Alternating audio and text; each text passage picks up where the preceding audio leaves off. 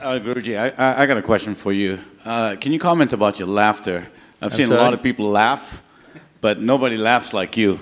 You have such a joyful laugh, it comes from your… Of course, everybody laughs differently, so what's the problem with that?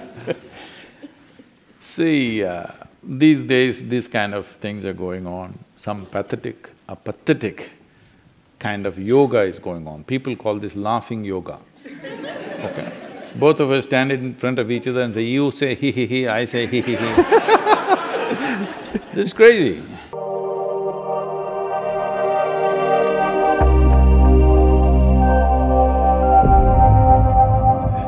See, this is like, you understand there must be flowers in the garden. If you want flowers in the garden, you don't buy plastic flowers and fix it there. You have to do something which doesn't look like flowers.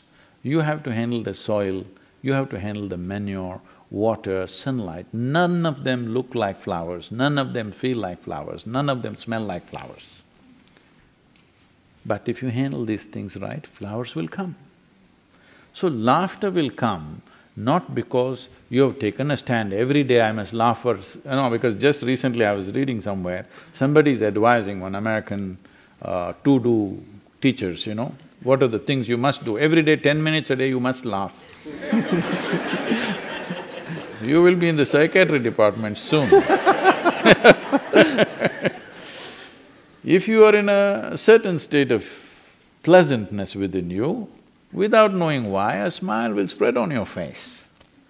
With very little tickle, you will laugh.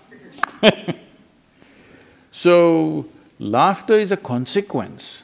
Don't try to create the consequence. You work the process, the source.